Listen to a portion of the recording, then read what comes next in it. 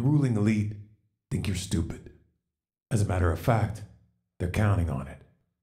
When they wanted to invade Iraq, the excuse was weapons of mass destruction. Turns out those weapons didn't exist. Oops. When they wanted to topple Libya, they told you Gaddafi was murdering civilians. Turns out these civilians were CIA-backed jihadists. Minor detail. They've wanted regime change in Syria for years, so they armed, trained, and funded an insurgency. Most of the weapons ended up in the hands of extremists, who used them in rather unpleasant ways.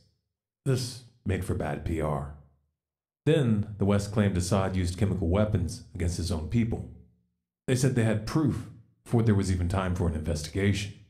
That proof, unfortunately, was classified. So, of course, we can't see it.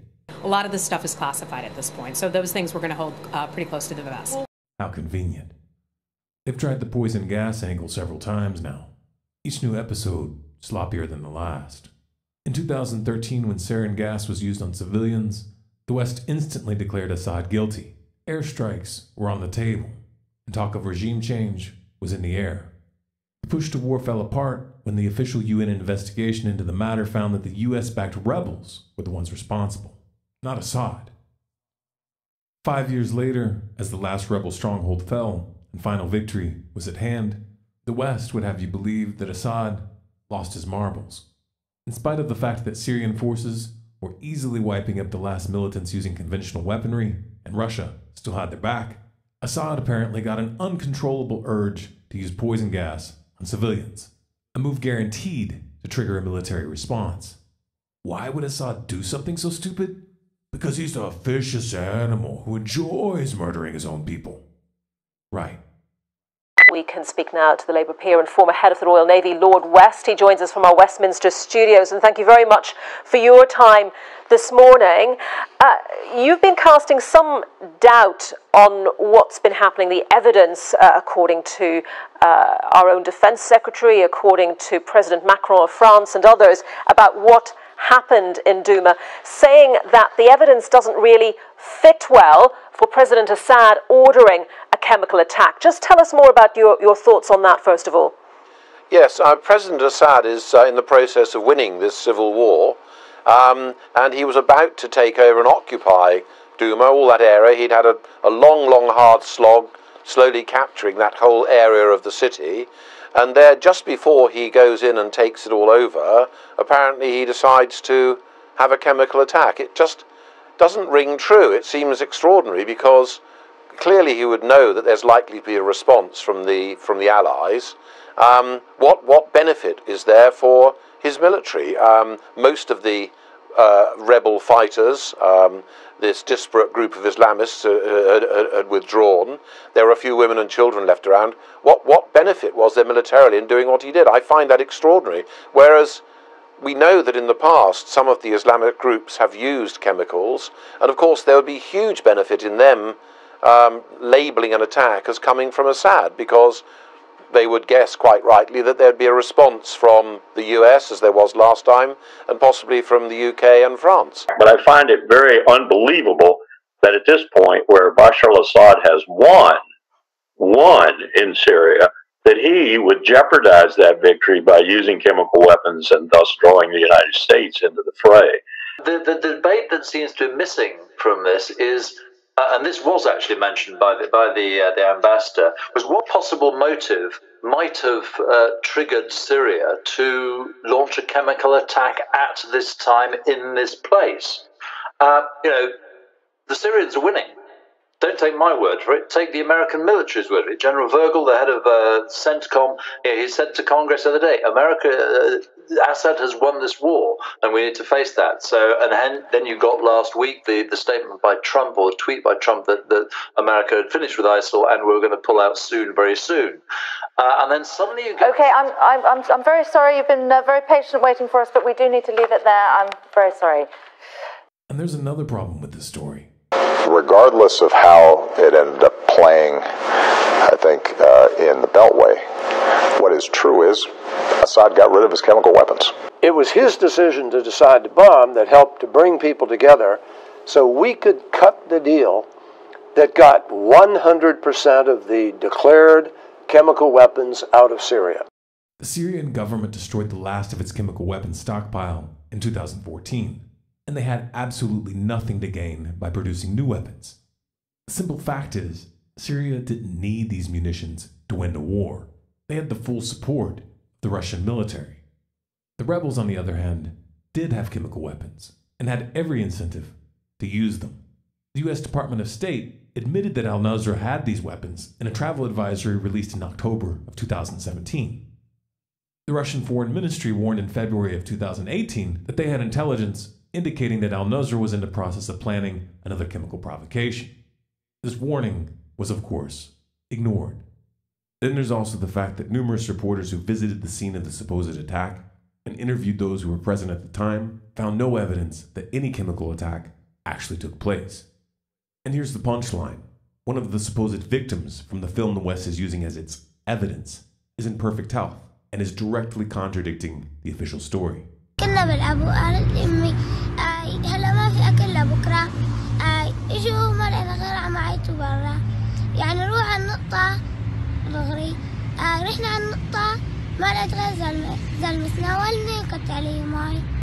West lied about Iraq.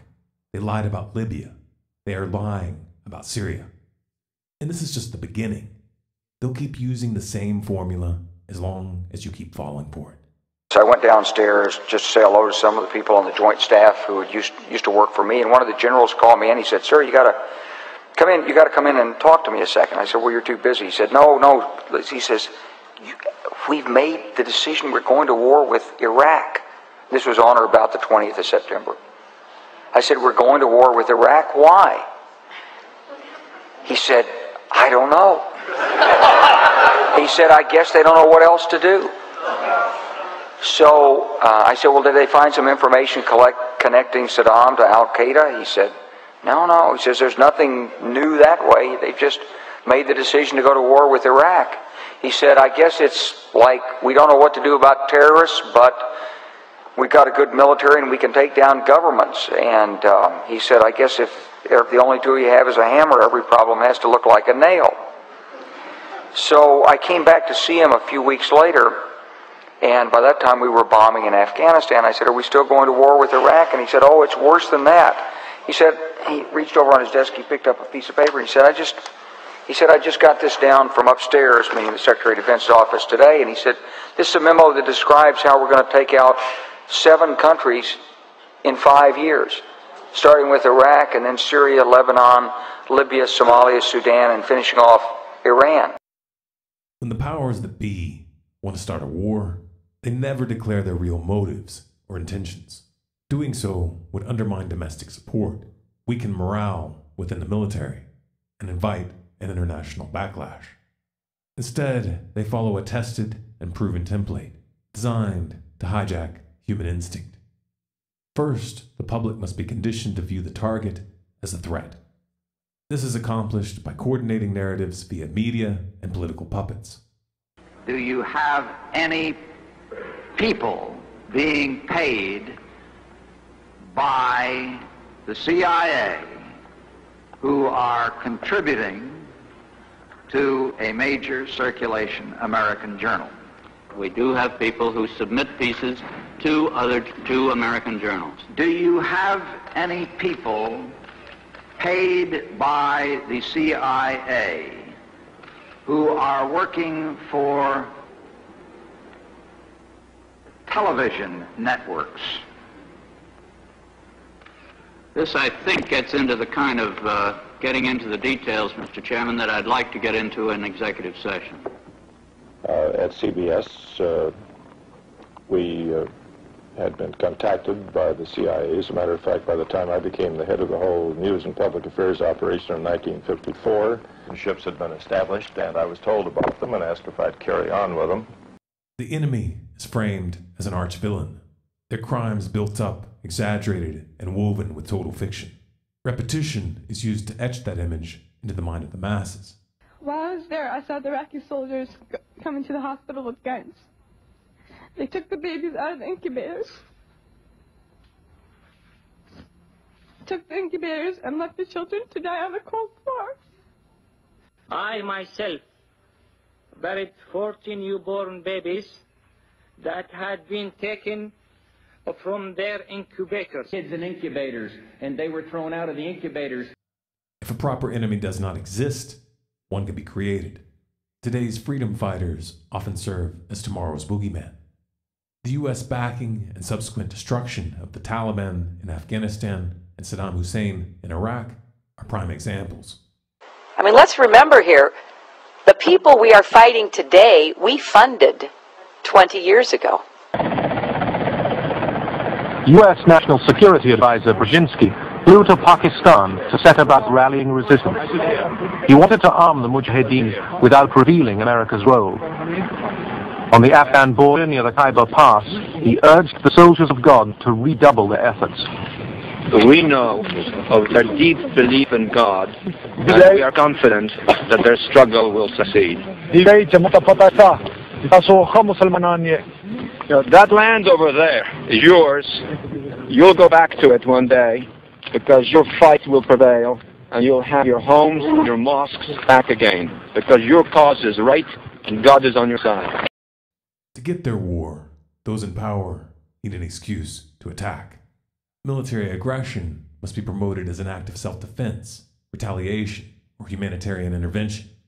This can be accomplished by fabricating an attack and blaming it on an enemy, intentionally provoking the enemy into a response, or by justifying preemptive strikes as the only way to prevent an atrocity.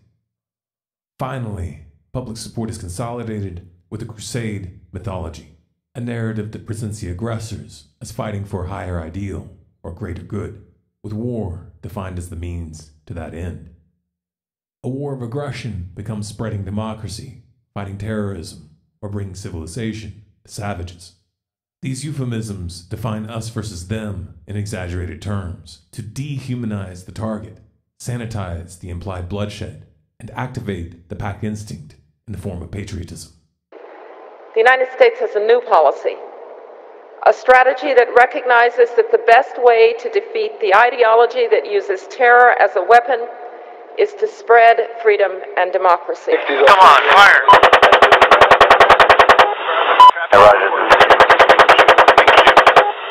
In Iraq, a dictator is building and hiding weapons that could enable him to dominate the Middle East and intimidate the civilized world.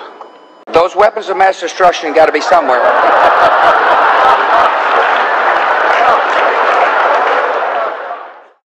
This formula hijacks the most primal and dangerous aspects of human nature.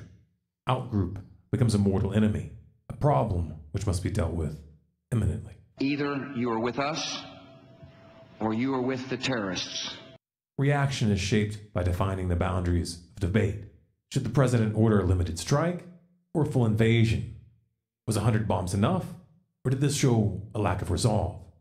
One way or the other, the solution is always war. The way you eliminate the North Korean nuclear program is to eliminate North Korea. If there's going to be a war to stop him, it will be over there. If thousands die, they're going to die over there. They're not going to die here. The list goes on and on of the threats that we have made to the Iranians, and so far, no action.